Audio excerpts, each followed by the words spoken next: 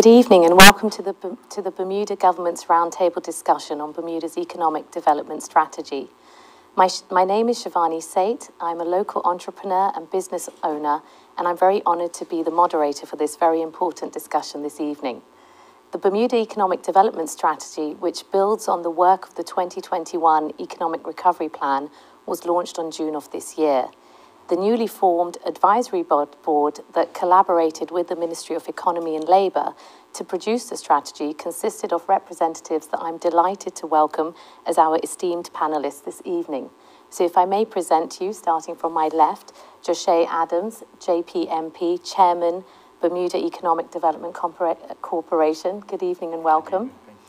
Malika Cartwright, the Director from the Department of Workforce Development. Good evening. Very warm welcome.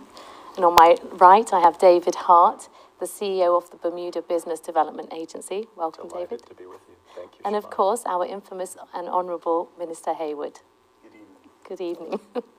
So let's begin. Oh, it's going to be a fun event, I hope. Everyone's going to start smiling at me soon. I would like to begin by asking each of you to please tell me about your organisation, its mission, its purpose, and your role within it, please. So I may begin, actually, with Honourable Minister Hayward. Yeah. So, as the Minister of Economy and Labour, ultimately I'm responsible for economic growth, economic development, and the expansion of jobs within the economy.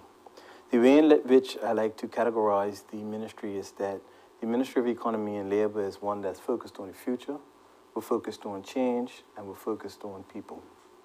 Thank you very much. David, I'll come to you next. Well, okay. Well, I'm the CEO of the Bermuda Business Development Agency, and the BDA is a public-private partnership with a mission to grow and diversify Bermuda's economy. We're a small not-for-profit, just 11 staff, but a staff who loves Bermuda and I think just does an amazing job punching above our weight every day, much like Bermuda does. Okay. We try to attract foreign direct investment and in so doing, grow the economy and create jobs. Thank you. Look forward to hearing more about that a little bit shortly, I should say, not too much later. Okay, Malika, I'll come to you next. Please tell us about yourself.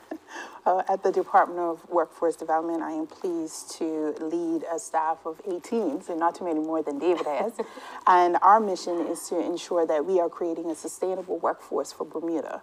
And we do that by supporting persons who find themselves to be unemployed, underemployed, but also those persons who would like to change careers and find themselves wanting to explore a different career option. And we are the keepers of most of the information on what those careers could be, but also, most importantly, helping you to figure out what it is that you'd like to do and us supporting you on your journey to get there. Thank you. Likewise, I look forward to hearing more about that, as I'm sure our audience will as well. So, Joshe, coming to you now, finally. All right, finally. Joshe Adams, as you mentioned earlier, I'm the chair of the BEDC. The BEDC, effectively, as I see it, is responsible, has two main focuses. The first is business development for our entrepreneurs. So individuals who come and have an idea, and so the focus is how do we take it from an idea and let it manifest and become a full operating business, and how do we coach them along that process. And then there's the second pillar where we're focused on economic development. So how do we create an environment so that more businesses can thrive in Bermuda? Okay, thank you very much.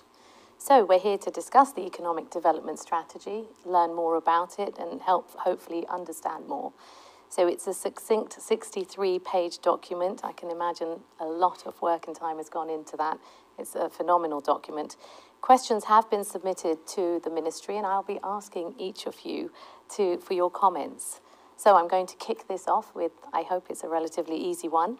What was the catalyst that led to the creation of the Bermuda Economic Development Strategy? So, sometime last year around September, we released a report which was titled The Challenges of an Aging Population. And we recognized that we had a demographic challenge in Bermuda. Our birth rate is declining, our population is aging, and our population is aging in a rapid pace. This is going to cause a number of workforce challenges and also economic challenges for Bermuda in terms of us having a sustainable economy moving forward. And so The paper looked at it from a lens of what is the portion of the working population required to support our aging population. And when we looked at our early age dependency ratio, in 2017, our early age dependency ratio was lower than the OECD average. In 2026, it's projected to be well above. It means that Bermuda is aging more rapidly than most developed countries. As a result of that, we recognize that we're going to have a workforce shortage if we do nothing. And so the economic development strategy was designed to create robust economic activity across multiple industrial sections within Bermuda that actually creates jobs, and that the created, we can fill jobs with able-bodied Bermudans as well as a trade labor to increase our working population, better support aging. Okay, thank you very much. Very succinct and clear. How would you currently describe the Bermuda economy and workforce? And I suppose, unfortunately, Minister Haywood, that's coming back to you again. We'll let everyone else sit comfortably for now. Well, the data reflects that Bermuda's economy is extremely resilient and robust. And so we've had economic growth in 2022. The most recent economic data for 2023 indicates that Bermuda's economy continues to expand. If we look at our current or most recent job numbers, we see that we have not just an expanding economy, but we are increasing the amount of jobs in the economy. The amount of Bermudians working within the economy has increased. Unemployment's down. Bermudian unemployment's down. Youth unemployment's down. So those are all positive signs. Yes. We continue to monitor the data, and they continue to trend in the right direction. Whether you're looking at our tourism numbers, whether you're looking at household consumption, whether you're looking at our payroll tax data, it continually reflects an economy that is robust and continue to grow. Thank you. I certainly look forward to hearing more about Bermuda thriving, because that is our common goal. Mm-hmm. So what is the actual aim of the strategy, and what are the strategic priorities? If I think we're all pretty versed with the 63-page document for those listening in. Could you please tell me a little bit about that? So the economic development strategy is specifically designed so that we can have diverse economic growth and development within our economy. In order to achieve that, we needed not just the public sector, but the private sector all working together to achieve a set of common goals that would allow us to achieve those particular aims. And so the economic development strategy is set out in 5 strategic priority areas. Number 1 is local business expansion and retention. Number 2 is marketing and attraction of foreign direct investment. Number 3 is ensuring that we support entrepreneurship and small business development. Number 4 is continued execution of the economic recovery plan. The economic recovery plan was a plan that we put in place to kickstart the economy after the economic downturn caused by the pandemic. And number 5, which I think is the most important, is people. Ensuring that we develop a workforce that is able to take advantage of the current and future jobs. But then also ensuring that we develop Bermudians to their fullest capabilities, but also close the skills gap where it exists with expatriate labor as well. And then determining how we can better utilize immigration to unlock further economic activity. Okay, thank you. And I know through the course of this evening, having looked at the questions, we'll be talking more about that as well. So the last, well, maybe not the last question for you, Minister Haywood, but another one for you, I'm afraid. Who is responsible for the implementation of the strategy, and how will its progress actually be monitored? I think those are key points to bring out before we delve into the detail. So the Ministry of Economy, Labor, through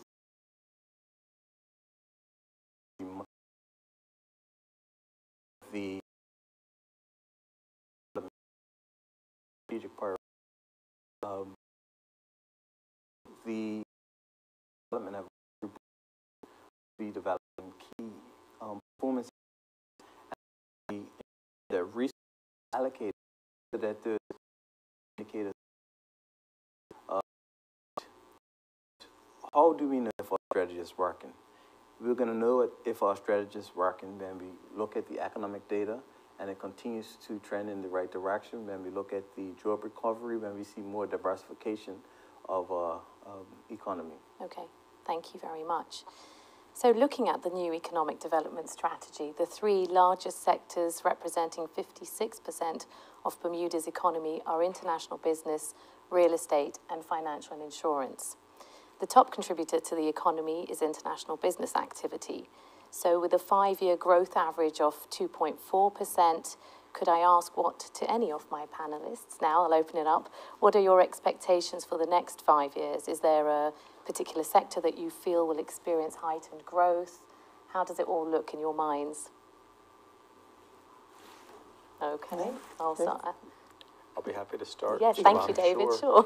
We at the BDA spend a great deal of our time, energy, and effort in the international business realm and sector, and quite familiar with it as we go around the world to promote Bermuda and try to encourage companies to come back and invest in Bermuda, launch a company here, create jobs here. It's been so impressive for me over now 12 years to get to know the strengths that Bermuda has in the international business sector. To be clear, I've only been in the role a little over 2, but I've been coming to Bermuda for about a dozen years, and first got very well versed in the reinsurance sector that was here and the strengths that exist in Bermuda as the risk capital of the world. And I think we've seen year-over-year growth in that sector again this year. Yes. With new formations, new capital, and I suspect if we continue to do the right things, we'll continue to see that really, really solid foundation in the risk sector continue to grow for Bermuda. We're one of the most exceptional places on the planet when it comes to the risk sector. And by the way, that's across a whole variety of subsectors, which we can get into. 2 other areas I might mention that we're keenly focused on at the BDA and I see as ripe opportunities. One is in climate risk solutions. We launched that initiative a little over 2 years ago. And perhaps we can get into some of the details about that later, but I do think that's a ripe area for Bermuda that a lot of us are working together on and leaning into. And the other is technology. The world's changing just so fast, right? Every day we see a new technology that we realize can reshape the way we live our lives. And so we just had a technology summit that we hold every year here in Bermuda.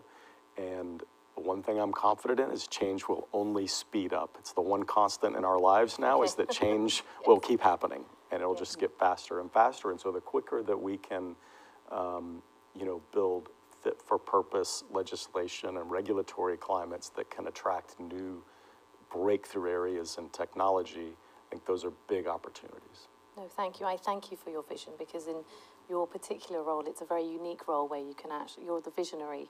You're seeing what's happening outside. You're selling Bermuda to outsiders. You're coming back. You're seeing what's happening on the inside. So thank you for your vision. Shivani, if I can add to yes, please. What David articulated. International business is fundamentally important to Bermuda's future. Right now, it represents roughly around 28% of all economic activity in Bermuda. And as David said, it's diverse. But we are viewed as the world's risk capital. We are a leader in insurance-linked securities. We invented captive insurance. And as I talk to potential businesses that seek to domicile here, it is Bermuda's overall value proposition that they appreciate. And so I do not see that sector abating anytime soon. We anticipate seeing continual growth from our international business sector. The other 2 sectors that you mentioned, which were real estate activities and financial and insurance services, we anticipate growing as well. We recognize now that our real estate sector is almost at capacity, which means that we can only move upwards from the position that we're currently in. And we'll talk later as it pertains to housing and how we want to see greater levels of development in that particular space. But that sector remains strong, and local finance and insurance sectors remain strong as well. You will see our banking profits, which are released on a quarterly basis, which are positive, and you will see the profits coming from our local insurance companies, which are profitable on a quarterly basis and doing extremely well. And so I don't see that those three sectors abating anytime soon, and the data that we're looking at reflect continual growth in those particular sectors. So I'm taking from that we need to continue to support these sectors enormously and make sure we continue in their growth. Correct. As we looked at the economic development strategy in strategic priority 1, when we talk about local business retention and expansion, we're talking about retention of businesses that are currently here and helping them expand as much as they possibly can so that they can drive in this business ecosystem. So it is extremely important that the industries that are our growth drivers, we continue to fuel those industries. Thank you. Josh, Yeah. I'm sorry. Please. It's always difficult to follow the minister. But certainly, you know, I totally agree. I mean, to keep it simple, right? There's part of us where we're going to recognize where our bread is buttered. And so we recognize the value that international business play. And one of the unique propositions that we have to continue to foster is the reality that our industry, our legislator, and our regulator are all within walking distance of each other. That is something that you just don't get in many countries. Absolutely. And that is something that we value and will continue to foster. And then it's the constant engagement with industry that allows us to develop and grow the economy as well. But in terms of diversity, it's an interesting space because if there's one thing that the pandemic has taught us is the need for diversity and the impact that should one pillar take a significant hit, the impact that has on the overall economy. So the focus then is, as a government's perspective, is increasing our airlift, as well as the focus is on getting Southampton Princess back online, focusing on tourism, but also start to branch out further than that, continue to advance in the fintech space, and I hope we can talk about that a bit further. And then I'm hoping, knocking on wood, that we continue to foster and grow our entrepreneurial space as well. Yes. And again, we will be talking We will more talk about about that. that. We're going to Looking talk forward about to it. everything here today. But there's also this interconnectedness between the business sector and also with the hospitality sector, Yes. which is also one of the other pillars of Bermuda's economy. And even though it's taken a hit due to COVID and some other challenges that have happened, that sector has to grow along with the business sector because they rely on each other. Absolutely. A few years ago, there was a talk about everybody's business. I think the BDA had that. Had a campaign talking about everybody's business and talking about how all of these other sectors actually connect to the international business sector. So even though you may work in a hotel or you may work at a wholesaler, you're still supporting international business because they have meetings, there are people who come in for visiting, but also those who are looking for utilization of restaurants and all of the other different areas. So there's a lot of interconnectedness when you start to talk about growing the economy and you talk about the business sector. You also have to talk about the hospitality sector and how important it is to make sure that we have enough hotel beds and airlift when we're coming in and people to actually work in those sectors as well. And perhaps just to reiterate that, the interlinking of the economy, I think, is what people sometimes don't quite realise how important it is. And in order for Bermuda to thrive, we need to work together in that unity to build a better Bermuda and to put our best foot forward. So thank you very much. So I'm going to take the elephant out of the room. We'll have to talk about real estate now. So the second largest sector is real estate. And on a more serious note, it is one that needs much attention. The speech, huge challenge within the band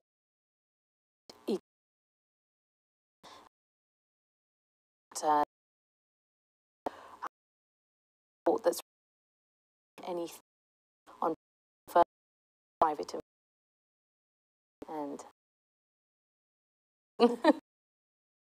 okay. Answer to the question is simply yes. We are willing to work with potential investors as it pertains to supporting them for investment within the city of Hamilton and especially within economic empowerment zones. And those conversations have already begun. Okay. We have established an Uptown Development Authority, which is primarily primarily focused on connecting potential investors with investment opportunities within our economic empowerment zones. We will be expanding our economic empowerment zones Yes. soon as well. But I released a statement in the House of Assembly which spoke to the need for both. We need public and private sector solutions.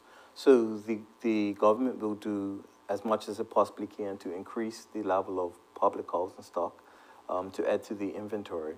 But then we also need private sector development. We're looking at development within economic empowerment zones. We're looking at development in the wider city of Hamilton. We have also done a full assessment of the residential plots throughout the entire island, and we've determined that there's significant opportunity for development throughout the entire island. Yes. The other thing we're trying to encourage is working with banks so that mortgage rates can be more affordable so that first-time homeowners can get on the housing and property ladder. But those conversations regarding approved residential schemes and encouraging investment, there are ongoing conversations that the government is having with industry. Okay, thank you very much. Would anyone else like to add anything to that? I'm only going to add pretty much, I'm trying to avoid repeating what the minister Okay. said, but no, effectively, the Uptown Development Authority is within the BEDC. They have a primary focus on promoting residential development within our economic empowerment zones. Improve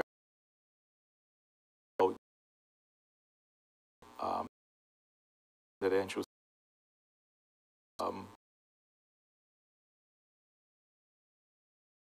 is being to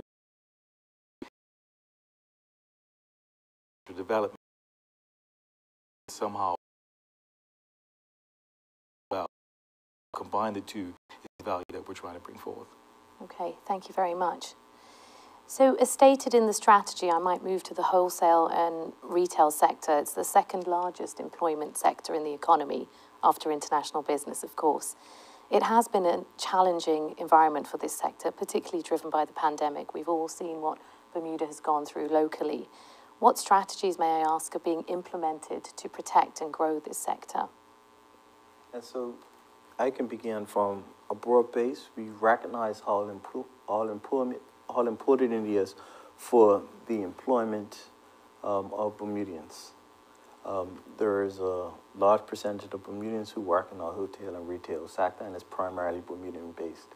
And so we want to ensure that that sector is preserved. The sector is battling with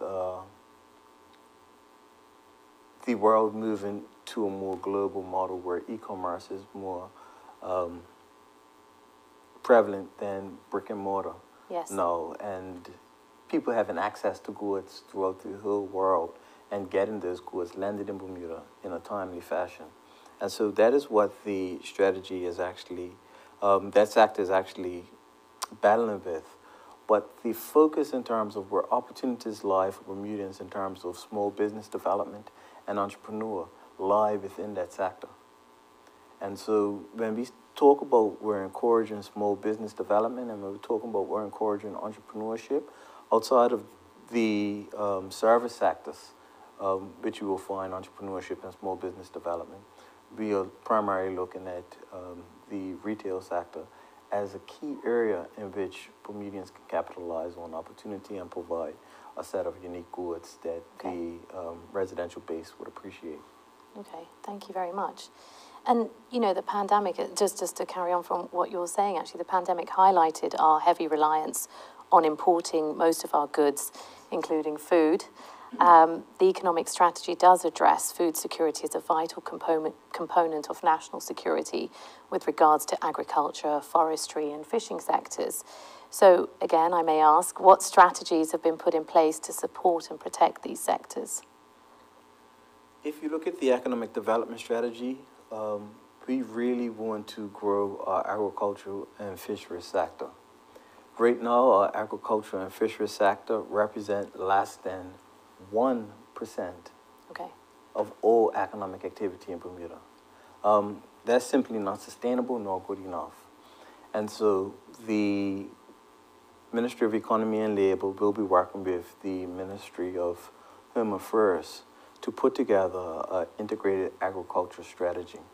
And that integrated agriculture strategy would ensure that we reduce the cost of production for our farmers, find ways to better support our farmers, find ways to get their goods to market in a more efficient manner, but then also look at how we can better utilize technology to increase our local agricultural production and how we can actually reduce the level of imports that we require on an annual basis and increase local domestic production. And so we're working with agronomists and we're working with economists and also our local farming community to determine what their needs are and then put strategies in place so that we can expand our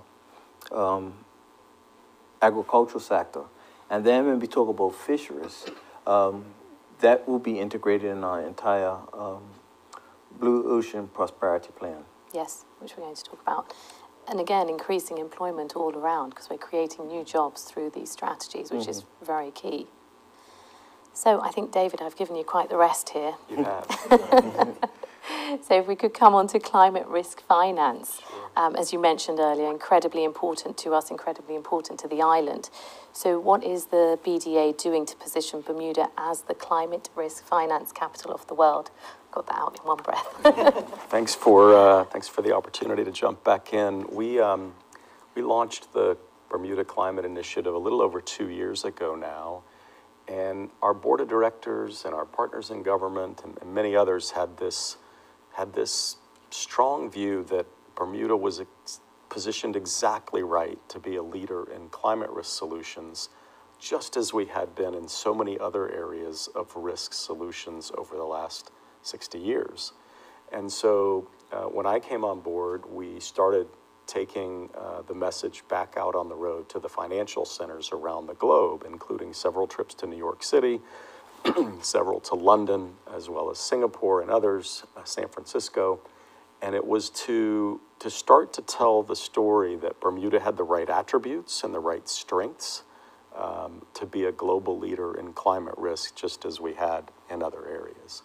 We met with asset allocators, we met with leaders in the scientific community and in the climate space, we met with technology entrepreneurs and renewable energy entrepreneurs, and the reception, I have to say, was quite good in those financial centers. And then so 2 years ago, Deputy Premier Robin was about to take a trip to represent Bermuda at COP26. For those who haven't heard of COP, it's sort of like the global climate summit that's held once a year. And BDA was thankfully tapped to assist with that trip. And so we went there and carried the message to COP, literally to an international audience. And we did that again last year at COP27 in Egypt. And so what we've done is we've built out these contacts around the globe that are interested in these issues and are trying to come up with ways to offset climate challenges we're facing globally. We don't know what all of that's going to look like, but we do know as countries and as companies are trying to meet their own climate goals, they're searching for solutions. And Bermuda can be a solutions hub in that space. So what we've really been doing is, casting our image that we can help with this, and then trying to create an environment where we can invite them to be here. And we've done that by hosting now 2 climate summits on island, billed as the Bermuda Climate Summit. And those brought together thought leaders in that space from around the globe. And typically once they're here, the light bulb goes off and they realize, wow, Bermuda's a sophisticated financial center. It's the risk capital of the world. They probably can help with some of this. Right. I will share one last thing on climate because it just happened this past week. There's a client we've worked with for, gosh, probably 9 months now, who had the vision that they wanted to launch a new fund whose only purpose would be to invest in new technologies that could be scaled and help the world reach net zero sooner. Okay. And the client was looking at, as I've shared with the minister, the client was looking at 4 or 5 jurisdictions, and we succeeded and sold them on Bermuda. And they needed 2 licenses through the BMA to get that done. They got their 2nd license approved this past week. And so that's a result of this climate risk initiative, and it's going to, stand up right here. I think that's a very exciting opportunity for Bermuda. Yeah. And constantly raising the awareness of Bermuda in the world, because there are still some people that don't know where we are. Yes. Right. Well, now that I have your ear, David, I shall keep it for a little while. Okay. So following on from the throne speech, again, from a few weeks ago, we heard that the BDA is transitioning to become an an investment promotion agency. So I'm not sure if I should call you BDA anymore. Should I call you IPA? But what does it mean exactly? Could you tell us Sure. about the IPA? Sure, I'd love to. So an IPA is an investment promotion agency. If you looked at sort of the definition or what are the normal things that an IPA does, they market and promote an image. They seek foreign direct investment, so investment attraction, investment facilitation. Some of them around the world also have an advocacy or like a public policy development role. And the truth is the BDA does all those things. Right. So one could make a case that perhaps we're already an IPA. And so I want to drill down on what is this, this journey we're about to embark on at the BDA. What we really want to do is we want to investigate what are others doing in other countries with their economic development agency, with their IPA. Right. What does a best-in-class organization look like? How are they funded? How are they staffed? What kind of skills do they have? How do they organize themselves? How do they choose the markets they want to go after, the sectors they go after? We want to become that best-in-class IPA. And the reason is simple. The world's not standing still, which means our opponents aren't standing still, and we can't either. And so we're going to try to take our game to the next level. Okay. And hopefully what will come out of this is a BDA that's even stronger, faster, better to serve the people of Bermuda than it is today. Okay, so it's not quite a name change. We'll still keep BDA plus IPA, or It's hard to answer that quite yet. Okay. We are about to embark on the journey. We're interviewing consultancy firms that are world class at this, and we'll probably make that decision this week on which one Okay. we're going with. And then we'll be in a period of 60, 90 days where we're Right. gleaning a lot of information from them, from what's going on around the globe, and they'll make a series of recommendations to us and our board. And it sounds stronger and better, which is what we all want, really. stronger, better, world class. I'm hopeful for all of those things, and I know Okay. together we can do it. But Shivani, I think what's key is that Bermuda is not resting on our laurels. We recognize that there is untapped opportunity throughout the world, and we're going to try to increase our market share as best as we possibly can. Like you mentioned, as I travel throughout the world, there are still investors and businesses that don't know about Bermuda's value proposition. Yes. And it's about us going out there being deliberate, sharing our value proposition and attracting that investment onto our island. And I think the key is getting people here. Once we get people here, they see the level of sophistication, they see the high quality of life. When they get into the business side of things and they see that they can get regulatory clarity, they see that they can get legal clarity, they see the level of professional services that they can receive in Bermuda, and then they look and see that we have human resource capital that they require, most times we're able to close the deal. It's a no-brainer in my mind. Okay, so just really to make sure that everybody has understood this better, in the economic development strategy, the current purpose of the BDA is to promote and protect sustainable and equitable economic growth and prosperity in Bermuda. From what you've said, this certainly doesn't change. This actually just gets expanded and improved. So, should we be expecting any tangible differences, or is it It not could- only status quo, but even better? The goal is to get better every day, right? Okay. And I think what you will likely see is you'll see us with even more focus than now going after that foreign direct investment dollar. Okay. If that's somewhere on the globe and it's available, we want to be in front of that investor, telling the Bermuda story and convincing them that here is where they need to invest that dollar. Okay, and are you able to share anything that's on the horizon for 2024 with us?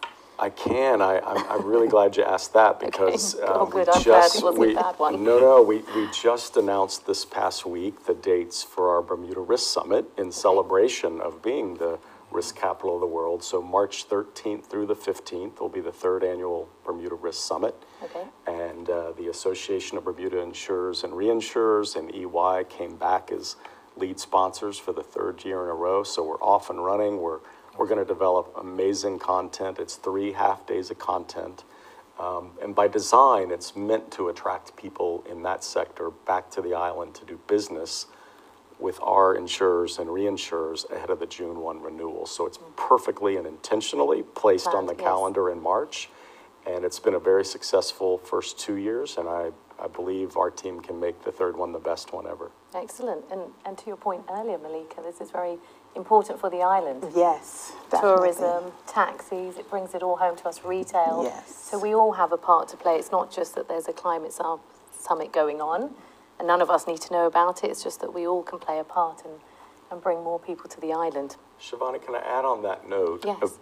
There's 2 elements to hosting an event like this, and one is that short-term impact that happens immediately with the conference itself, Right. where we're bringing in people from overseas. Last year's conference had a total of over 450 registered guests, Okay. over a third of which, maybe approaching 40%, came from overseas. So that short-term impact is good, right? Because it's putting people in Bermuda filling a hotel room. Yes. They need taxi cabs. They need restaurant meals. They might go shopping. All of those good things that help stimulate the local economy. And that's great. But there's also the longer-term impact of all the business deals that get done. And all the companies that are involved in those deals, they have to have Right. professionals and staff to be able to fulfill the Yes. deal, right? So it has a short-term impact, but it has this really powerful long-term impact as well. Absolutely. Thank you. And sorry, David, you're still not resting yet. There has been much in the news. I'm not going to pick on you too much longer. There has been much in the news about Google's announcement that it's going to build a new transatlantic submarine cable from the US to Portugal via Bermuda. So, what does this actually mean? What does it mean for Shivani, Bermuda? this is one of the most exciting announcements that's happened, certainly in my time in the role, and I want to pay a lot of respect and homage to those who came before me that had the vision that if we pass legislation around subsea cables and make Right. it very clear, remove obstacles, remove barriers, make it clear for a company that might want to come in and invest, here's what that can look like and how smooth we can make the process for you. That legislation in 2020 that Bermuda passed had a company like Google look at Bermuda differently and say, you know what, geographically they've already got all the advantages we're looking for. Right. Now they have the legislative and regulatory environment that fits for purpose what we think we can Right. achieve. And so they've announced one new subsea cable called Nuvum, which will run from Portugal through Bermuda to South Carolina. That alone's very exciting, a big investment, because not only will there be marine construction jobs to lay the cable, they're also going to build a data center.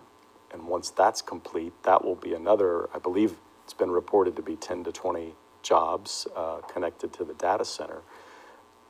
But relation long, it's exciting. Is caught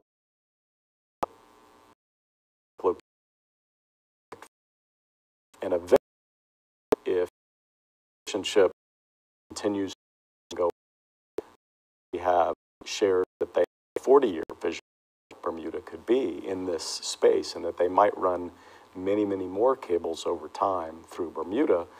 And their phrase has been, and I love this, that we could be the data center, the data hub in the middle of the Atlantic. And so this is a lot of potential investment and economic growth for us. Yes.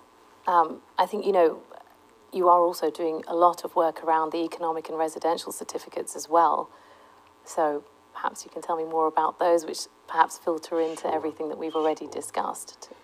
Well, the BDA does the concierge service for the Economic Investment Residential Certificate. Okay. We do it in great partnership with the ministry. That partnership's been terrific. That's why you're sitting together, Well, I I've have to decided. compliment The minister is great to work with, as is the PS, as is the team at EDD. Okay. But those applications start with us, and we certainly do everything we can to spread the word and market this program. Where individuals who invest $2.5 million in Bermuda through a list of 7 or 8, you know, a variety of ways. It could be real estate, it could be a new or existing business. But if they choose to do that, they can go through this application process and be approved to have residency status. That's excellent. Over the years that it's been in existence, which isn't very long, we've had 45 successful applications go through and get the minister's signature. And believe it or not, now, Shivani, that totals just north of $450 million in investment. And frankly, I'm so bullish on the EIRC program, I think we could market it and make it even bigger. So I keep urging the minister for a little bit of marketing dollars, sir, and we'll make it bigger, I promise. But it is extremely important. It's an initiative that we were able to set up in quick order, and industry responded to that, and individuals, investors responded to that. And I don't think anybody would have predicted that we have over $440 million of associated investment in the 2-year period that program has been run. And it's huge upside opportunity because we haven't been as focused on marketing that certificate as we could be. Right. And so part of the economic development strategy is how do we allocate more resources into areas in which we've seen proven success. But another important point is, whether you mention the subsea cable or the economic investment certificate, these are economic recovery plan items. Yes. That are now bearing fruit. And I think that when we set out plans, people are looking for initial results, like overnight success. Yeah. And some of these initiatives take time to bear the necessary fruit. And there's huge upside to Google being here and the capacity that it would then provide for other large tech companies to utilize their infrastructure so that they can also have a transatlantic hub. But then also for companies that want to do business in Bermuda, they now have access to higher capacity of data at quicker speeds, which means their service offerings can be better for the Bermudian population as well. Absolutely. The potential is immense, and really laying that infrastructure is what is key to bearing the fruit. It's never going to happen overnight. So thank you for that. You know, I suppose I'm going to let you rest a little now. I better. So just moving on a little bit, it's clear from the legacy of entrepreneurship in Bermuda, we need more small and medium-sized businesses for Bermuda to thrive and grow. So I will open this question out to any panelist. Could you please provide an overview of where we stand today? Are we seeing growth? Are you seeing growth? I'll tackle it first. Thank you. So it's an interesting and timely question because the BEDC actually is now continuing to build out and improve its business register. Okay. And the reason why we're focusing on building and improving the business register is because it's actually becoming increasingly difficult to actually give a quantifiable answer to that. And what I mean is, today, someone can literally go to a store, purchase a lawnmower, and start a landscaping business, and we wouldn't know. Or go to a wholesale store, buy some baking goods, and start a baking company, and we wouldn't know. And so what we're trying to do is position ourselves to be able to make more or better and more informed decisions based off the data. And so we're now focusing on the business register. Okay. So to answer your question, though, the business register currently has about 2,000 businesses on it, and we see that number increasing steady. And so absolutely, from a perspective of is entrepreneurship growing, I would certainly say yes to that.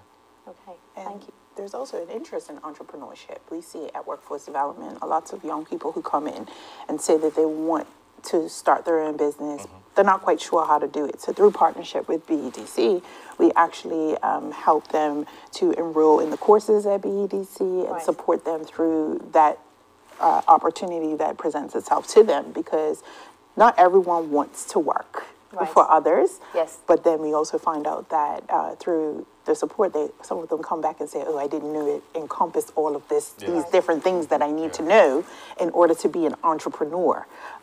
So I had a conversation once, and they said, it's a lot of people in Bermuda who maybe they're doing things for extra money, but Right. they don't really know all the frameworks that they need in order to have a sustainable business.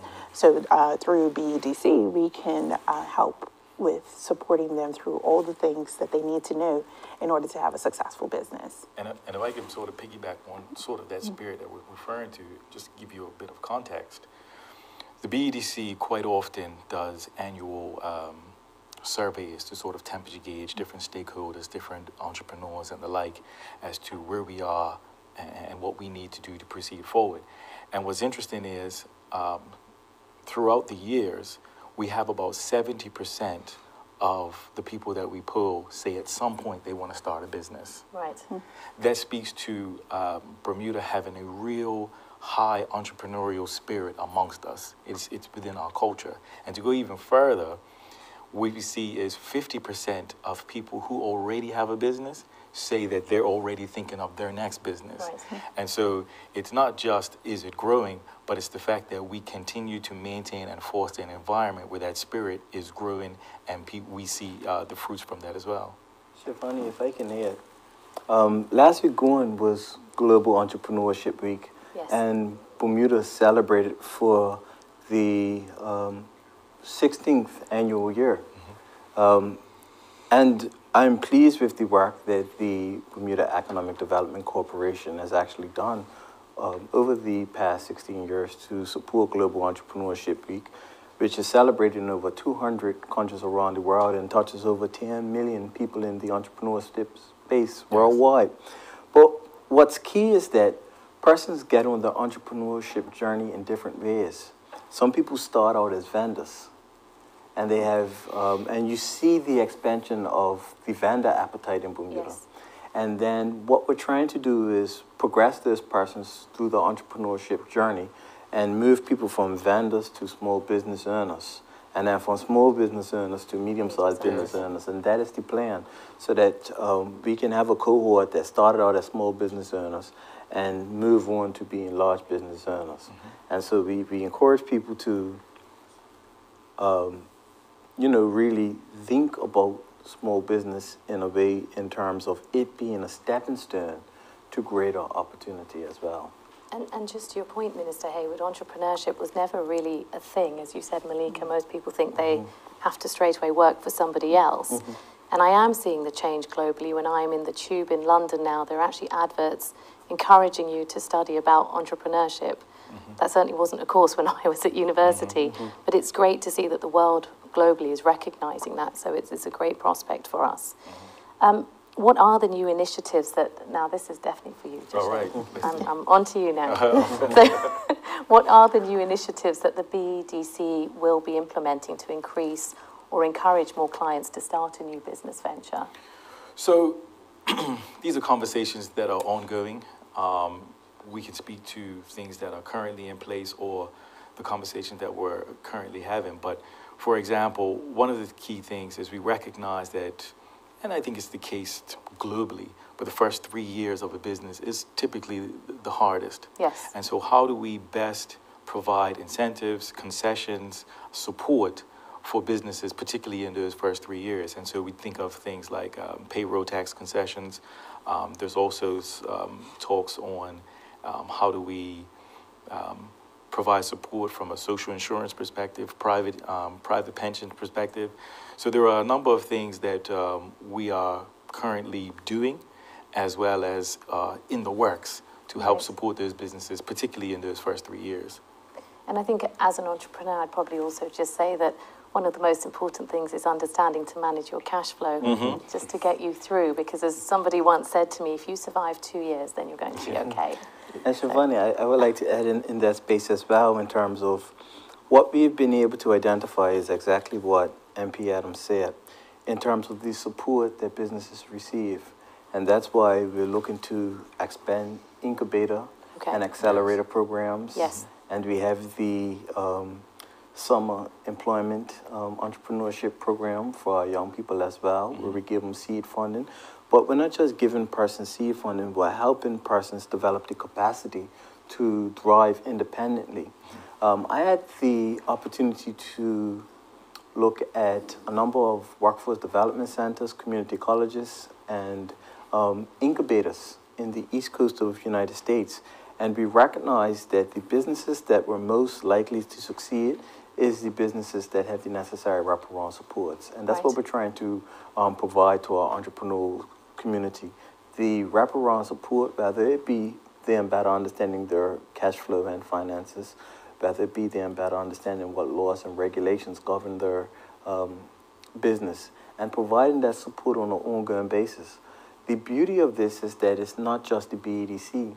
You have Ignite, who has an awesome program. Yes. And so this is where both the public sector and the private sector are both kicking in high gear to support our entrepreneurs. And the Ignite program, you see the appetite for their programs continuously increase, and the appetite for the programs that the BEDC actually run increase as well. And so we want to ensure that we have a robust system in place to support our entrepreneurs through the entrepreneurial journey. And I hope I'm not repeating myself, but what is clearly apparent from this evening is that we really do need to work together to help everybody out. It's not something that you do in isolation. Whether you're an entrepreneur, you can still help somebody else, they can help you. And I think that is what is sometimes goes askew in people's minds. They think about just about their domain, whereas actually we need to work together as on the island to thrive. You have to create those networks. Yes. So everyone has a network, and then you figure out how to connect what you're doing with what someone else is doing. And then you all start to connect, because people think it's a lonely journey to be an entrepreneur, and it doesn't have to be. Correct. Because you can go to BEDC for a network and go to any of the conferences that they have and create your network as well. But you don't have to struggle because someone else already struggled at some point. So that's the reason why you have to keep your network open, to be able to find out who can assist you with this challenge that you may have, because they went through. And then you may have figured out a challenge that you can help someone else with. So it's just important for everyone to figure out where those networks are, so that everyone can work together, so that everyone's successful. Yes, absolutely. And the island is in essence. Yes. So, that moves us nicely into talking about people. I was going to rest you, but you're talking It's fine. now. It's fine. For anybody, really, let's talk about people now, which is one of the priorities in the strategy. Who would like to start off on this topic? Everyone's smiling. I guess it's you. So tell us about people. It's incredibly important, as we're discussing here today. We can't thrive without people. No, as hard as technology is going to try, Okay. in the end, That's also true. you will still need people. Okay. That's what everyone needs to recognize. And we all need to recognize, how can we work with new technology, new businesses, new opportunities? Right. How can you position yourself? How can Bermuda position ourselves to ensure that we have the human capital in order to provide the services that are needed to make all of these things that we've been talking about tonight go? And that's where workforce development comes in, right? Our job is to ensure that we are supporting persons and also giving information. We do a lot of work with individuals who come in, we have assessments and all of that great stuff, but we're also the people who keep information. When persons come in and they say, oh, I'm interested in this, I'm a people person, what kind of job can I get? We're the ones who get to talk to them through it and say, okay, what about working with people do you like? What don't you like? How can we figure out what makes their heart sing to say that, yes, you're not just going into this role because someone said, oh, this is where you should be, but also so that when you get up every single day and go to work, it doesn't feel like work. No. I tell people all the time, I don't work a day in my life because I actually really love what I do. When you don't like what you're doing and you're only doing it just because, that is a mistake, because that's when you call in sick. That's when you don't really give your best. Today, I was listening, the quote of the day that I was listening to today said, give better service than what you're paid for. Okay. You can only do that if you really love what you do. Yes. So our job is to connect people with the jobs that they love so that they can continue to give better service than what they're paid for. Oh, fantastic. Thank you. I was about to ask you all about the national workforce, but you've done it now for me. Well, could I just chime in? Because Yes, I wanted to add something. Oh, sure. An interesting space, and sort of piggyback off what Malika just said, is the importance of the introduction of signature schools. Right. And so I'll give you an example. It speaks to our investment in people. So first of all, students pick their passions, and they get to follow that passion. There's also a space of, for example, we recognize the importance of and the investment of our students in the hospitality industry. And so that's why one of the next signature schools that we open up will focus on hospitality, so that we can have our students who are passionate about hospitality, provide them with a career path in that particular industry. That is investing in the people. Then there's a speaking of the trade industry and insurance and things of that nature. So at an early age, we are able to have our students go through a course where that could propel them for the future. No, thank you very much. And it's quite interesting listening to the dialogue, because the strategy begins with people, and it also ends with people. Being a fundamental and critical component to the success of Bermuda. And so when we talk about people, we have to talk about what strategies we're going to put in place to assist people on their continuum, whether it be connecting them with jobs or progressing them into new careers that they actually desire, but helping those individuals reach their fullest potential. And that's part of the work that the Department of Workforce Development is doing. We have a strategy which is specifically focused on our youth. We recognize that youth unemployment was high in Bermuda. It was upwards of 30%. Yes. The recent data shows that that has abated a bit, and it's just over 10% youth unemployment now. That's significant improvement. And we've done a number of things in terms of put graduate training programs in place, expand internships, expand summer employment programs. There are more opportunities for our young people now in Bermuda than ever before. But we need strategies for our young persons. We need strategies for people who have been displaced from the workforce and are looking to retool. We need strategies for persons who are in the workforce and feel as though they're underemployed and are looking for upgrades as well. And so this economic development strategy tends to touch on each and every one of those areas. Even for able-bodied persons who want financial assistance, we talk about how we can develop personal employment plans to connect those individuals with potential jobs and ensuring that they have the proper tools that they need to transition. But what MP Adams said is extremely important. When we developed the National Workforce Development Plan, we recognized that we needed to ensure that our young people were on our employment continuum, starting from school age. We couldn't continue to wait till persons graduate from Bermuda College or high school for them to begin to get on their career path and journey. And so part of what we're going to do moving forward, and working very closely with Malika and the Workforce Development Board, is ensuring that we create career pathways and pipelines. Every school-age person should know what are the key occupational categories in Bermuda, what is the experience required for those categories, what is the education required for those categories, what classes they should be studying now, and what are the occupations that are stepping stones that lead to that career. And clearing up some of the misconceptions about some occupational categories, especially in the areas of skilled trades where there's ample opportunity. And that's why we've created the National Certification and Apprenticeship Board, specifically designed to focus on skilled trades, national certifications, and expand the level of apprenticeships in Bermuda.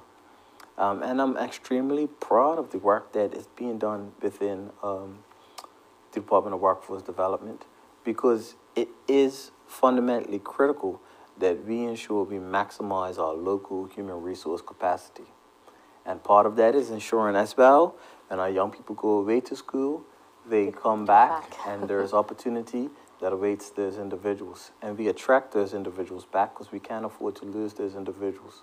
Nor we can't afford to continue to allow persons to emigrate to other countries because they believe the grass is green on the other side or because there has been lack of opportunities. So we will look at how we mitigate that.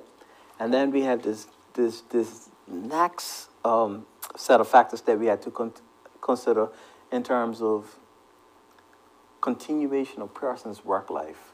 And so persons get to the age of 65, they still want to continue to work, but are being forced out of the workforce at the age of 65, when life expectancy is increasing. And so we'll work on how we can put measures in place to encourage employers to retain persons over the age of 65 as well. Perhaps a little left field, but I'm going to ask anyway. So we talk about educating the young from a much younger age than when they're about to leave school, which I think is fantastic. Is there any chance of Bermuda ever having a university? Because part of the problem of the grass being greener on the other side is that we have to leave if we want to go to university. Our children have to go overseas.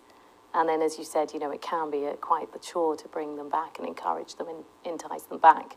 Do you think Bermuda would ever be in a position to offer that sort of level of education? Most certainly. And we always have to think big. There's no reason why we don't have a four-year institution. Notwithstanding that, the Bermuda College is creating the appropriate bridges so that a four-year degree can be achieved without leaving our shores. And so I'm a recipient of that. So I went to Mount St. Vincent University in association with Bermuda College. And so I done my 2 years of my business degree in Bermuda College and 2 years of my business degree at Mount St. Vincent University on this campus. Right. And so while we may not have a physical four-year university, we are creating bridges where people can obtain the education that they require on island. And in addition to that, is that Bermuda College has several articulation agreements with many colleges and universities. So you can start your college career here at Bermuda College, complete 2 years, and then through an articulation agreement, transfer all of your credits so that you don't have to spend as much and start all over again if you go overseas. They're expanding many of their programs here at Bermuda College as well through certifications. There's some additional courses with Mount St. Vincent, just not the business degree anymore. They're expanding into hospitality now. So there's different ways to be able to obtain from being here in Bermuda. And I think we are on the right track for a four-year university here. Yes. I think that maybe the start off is to look at some of those more popular areas and have a 4-year in those degree programs first before you expand it to the whole thing. But I think we're in good position to be able to start looking at that. Thank you. Not so left field after all. Okay, well, Minister Hayward, you covered a lot of my questions there. I'm looking now. Perhaps one again for you, Malika. So how does the personal employment plan address potential barriers to employment? And what role does it play in identifying and addressing the client's needs for skills and career development? This is a great question because personal employment plans are a journey. And one of the things, even when we start to talk about education, we look at those 3 E's. So it's exposure, which is you want to expose people to careers that are available. You want to give them the education, and then you want to be able to give them the experience. That's how we look at the personal employment plans for those who are coming into workforce development, because we look at what are their interests. We look at if there's any barriers that will prevent them from being able to be successful and how we can actually transfer them to helping services that they may need. But we are looking at the whole person when they come into workforce development as we develop a personal employment plan.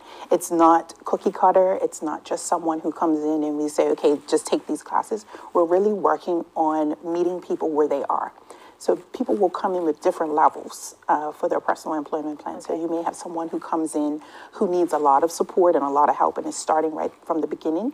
You may have someone who is transitioning and may not need as much help as the next person. So we're meeting people where they are, and these personal employment plans are just that. They're very personal to you, and it's your own journey as you develop yourself to go back into the workforce or enter the workforce for the first time. Right. A great bespoke experience, actually. So why is, I suppose, no, I'm going to ask something else first. Okay. Why is the development of skilled trades considered essential for growth, sustainability, and success of Bermuda's economy? And how do skilled trades offer a viable career path for individuals interested in practical fields without a college degree? I think that the skilled trades are a lost art in Bermuda for many. Okay. So many people have forgotten that their grandparents, even some of their parents, are skilled tradesmen. It always comes out during a hurricane who knows how to build something, right? I have cousins who know how to cut stone and also be able to put the roof back together after a hurricane. I'll take their number you know, later. they don't have to they don't have to worry about it. And I didn't even know they had this skill set because they keep it on the wraps until there's a storm, right? But we need so many different tradespeople in Bermuda. We need plumbers, we need electricians, we need welders. With all of the construction that is going to be happening soon and the boom that I know is about to come, the need for people to look at the trades as a viable career option is at a height now. It's so important because I want people to know that just because you're not interested in doing maybe what David does, there's still a place for you to be successful and working with your hands. And I think that we as Bermudians need to also, for lack of a better term, bring the sexy back to the trades because it was at a time that people were vying to be in the trades. And then, of course, through the cycle of the world and Bermuda, international business became, that new, shiny and new sexy thing. And that's where people have gravitated to. But we can't forget those people who definitely like to work with their hands, who are artists. There are things when I come and I see what the welders do in order for their to complete their national certification. I'm amazed at the different things that I've learned in my position about the trades that I didn't know before. It's very exciting. And also how technology is going to change what the trades look like as well. So it's a very exciting opportunity to come into the trades in Bermuda. Okay, thank you very much. It's so funny, if I can just add to what Malika's saying, as it pertains to misconceptions regarding the trades as well, we want to change the paradigm around this whole thing that trades are not well-paying jobs. A lot of individuals are successful from professions within the trades. They are well-paying jobs. Trades of the past are not the current set of trades. The utilization of technology in the trade spaces is greater than it's ever been.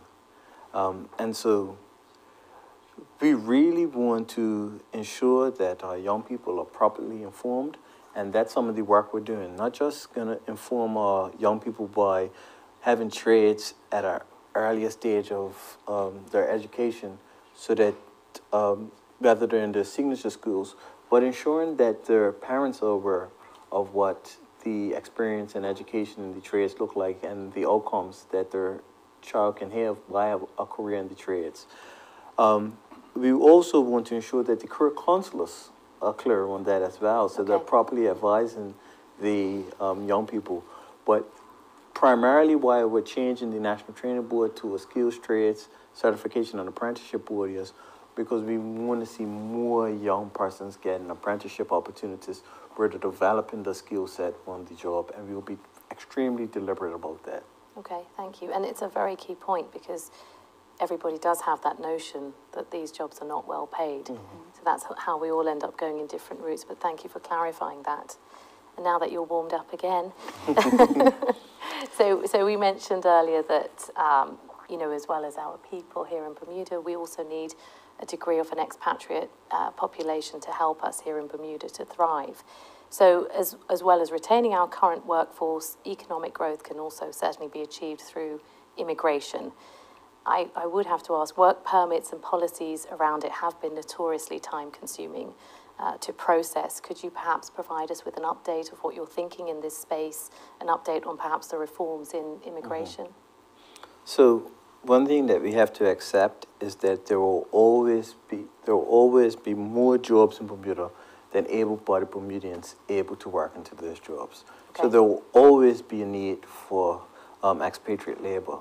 Right now, Bermudians represent just over 70% of all workers within the country. I know as I walk the street, persons always say, it looks like only foreigners are working in Bermuda. Right. That's not the reality. Okay. The reality is the vast majority of our jobs are filled by Bermudians at a state of 70%, but we recognize that in some areas we do have a mismatch between the jobs that are within demand and the supply of labor in those occupational categories. And it is our responsibility as a government to facilitate closing that gap as best as we possibly can. We try our best to facilitate the efficient processes of work permits, but we recognize that we have a way to go in terms of achieving a level or satisfactory level on an ongoing basis. Okay. What you currently have is peaks and valleys.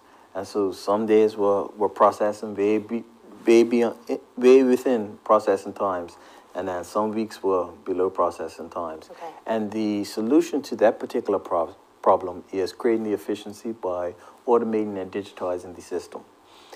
If you listen to the Premier and his remarks in the speech from the throne, it accepted that we need to do better in that area.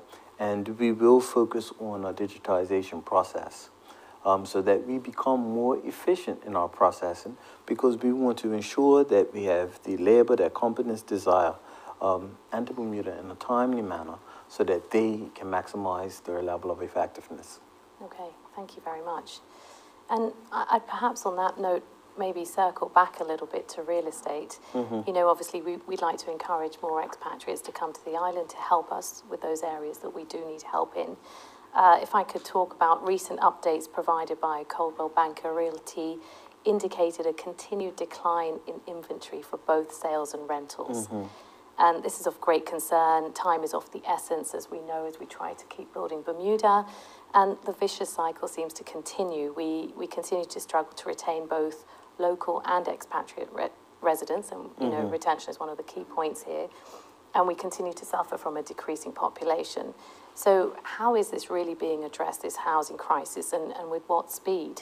And perhaps to my panelists, my other panelists, not just to Minister Hayward, not to leave you out, it's really, you know, how does it affect your areas of work? Because as we've discussed throughout this evening, we all do have to work together and make it work better. So Sure, I think you are spot on from the perspective of the housing situation is absolutely a national priority. It is necessary to facilitate the economic growth that we all wish to seek. The BDC under the Uptown Development Authority, as I mentioned earlier, is really focused on what we're calling the approved residential schemes. We are actively engaged with investors. We believe that we are on the fringe of getting some residential development, large-scale residential development, shovels on the ground. And so we continue to focus, and our aim is to absolutely get us across the line so that we can be in a space where we can have development in these particular areas to then facilitate the growth that we wish to see. okay. And for us at Workforce Development, it's important because housing insecurity for someone who's looking for a job is, if you don't know where you're going to rest your head at night, it's hard for you to concentrate on saying that you want to get the tools that you need in order to be successful in your employment. So sometimes we spend time trying to assist persons with ensuring that they have housing. and connecting with our other helping services so that we can help support them in that area as well as helping them with their career journey. So ensuring that persons have housing is very much important, and it is a national concern for that. Okay, thank you. But it presents an opportunity to unlock greater levels of development. Developers are looking for demand, and now it is clear that demand is absolutely there. And so how we can better support investment to ensure that we encourage and facilitate the level of development that we would like to see. We have a city plan that is underutilized. The city plan is specifically states that the plan is designed to ensure that more people live, work, and play in the city. Yes. And that's what we want to see. There's huge upside from going upwards in the city of Hamilton. I think that presents opportunity to ensure that we increase our housing inventory, but also what it would do is if we have more people living and working in the city, it cuts down on the congestion in the morning, but then it also frees up inventory throughout the island, which will bring down the rental prices throughout the entire island as well. Okay, thank you. Shivani, I was just going to say from the BDA perspective, we touch it from two different sides, and one is the supply side, one is the demand side.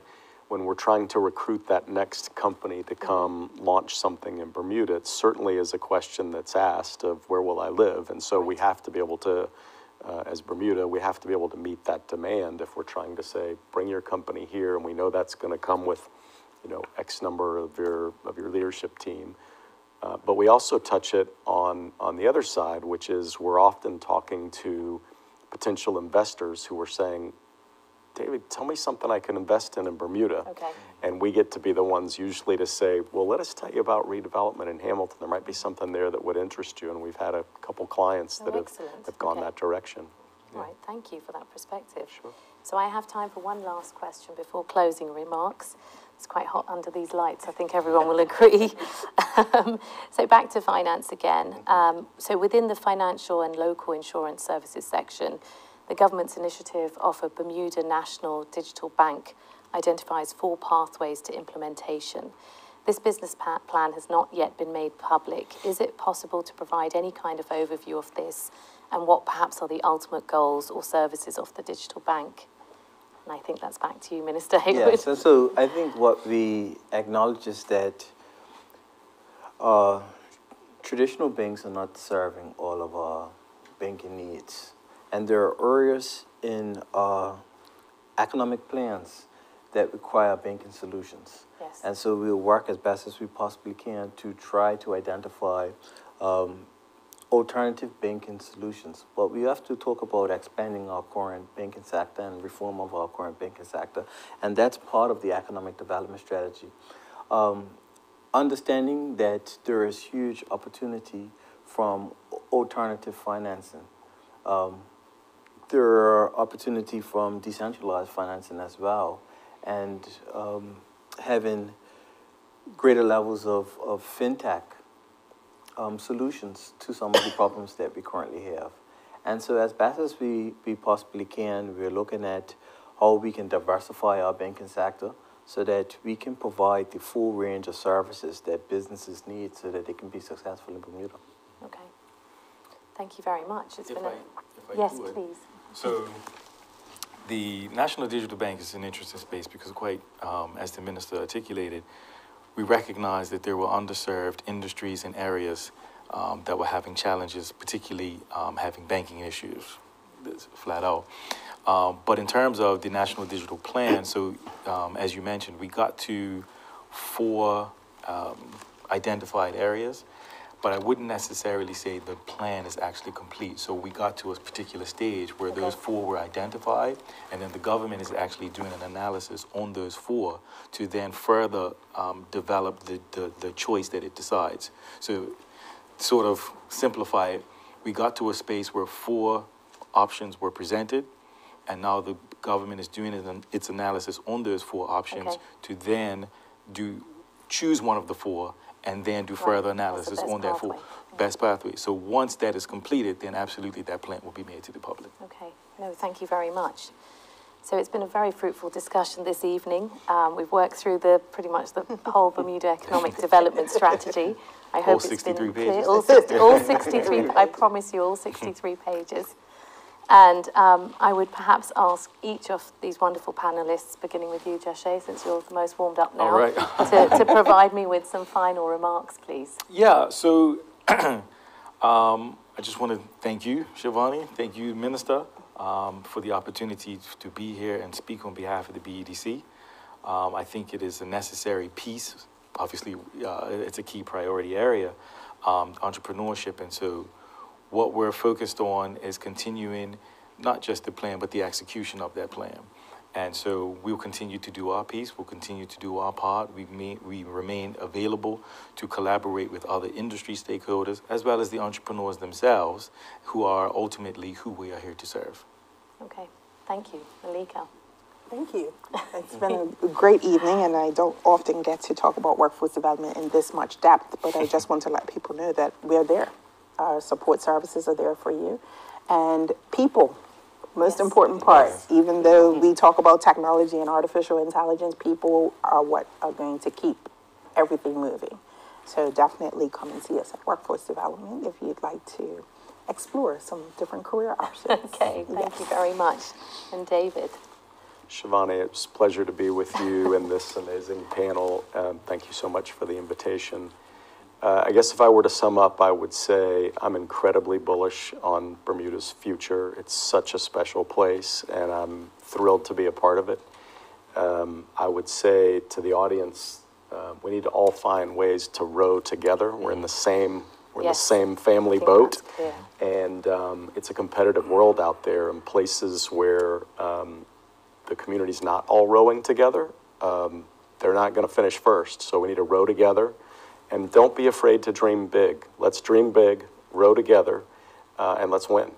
Okay, thank you very much. And before I come back to Honourable Minister Hayward for his closing remarks, I would once again like to thank the panellists, Joshe Adams, Malika Cartwright and David Hart, for being here this evening. It's been an incredibly important discussion.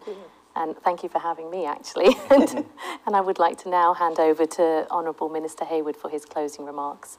Certainly, thank you, Shivani, and thank you to the panelists for the dialogue tonight. It was very enjoyable, but I think if it's one thing we want to leave the public with, is that the government has a plan. The government has a vision. The government is extremely bullish, like David said, and optimistic about the opportunities that will exist for Bermuda's future. We will work diligently and deliberately to execute on the 5 priority areas. These strategic initiatives all have action items. Those action items will ensure that we focus our time and resources for the effective execution of those action items. I don't want anyone to, who is listening tonight, to feel as though there's this plan, this absence of something for them. The entire plan is designed to improve the opportunities in Bermuda. It's designed to ensure that Bermudians have a better quality of life. It's designed to support our small businesses. It's designed to support our farmers and fishermen. It's designed to grow our industries. It's designed to develop and diversify our economy. And it's designed to ensure that we have a sustainable future that works for all of Bermuda and our residents. And so, again, everyone, thank you. I thoroughly enjoyed the dialogue, and I hope that the listening audience enjoyed as well. Thank you very much. Okay, so I think that's the end of our wonderful discussion here this evening. What Honourable Minister Hayward has just mentioned.